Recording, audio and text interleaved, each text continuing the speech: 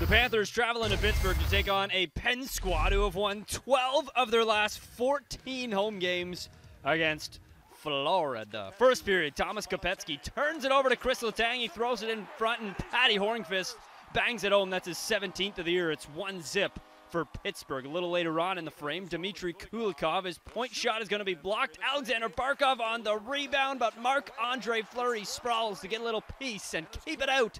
Remains 1-0 Pittsburgh through 27 seconds left in the second now off the turnover. Evgeni Malkin heads in and goes backhand 5-hole on Al Montoya. The Pens, they're up 2-0 through 40 minutes. In the third, it's now 3-0. Pittsburgh with the man advantage. Sid the Kid feeds Hornqvist. He's stopped once, but not twice. His second of the game. It's 4-0, and hey, if you're Pittsburgh, why stop there? Stepping in to get it with Sill. Malkin scores!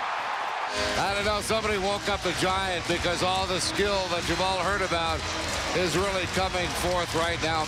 Malkin with a nasty backhand up high, his second of the night. The Pens, they cruise in this one. 5-1 the final.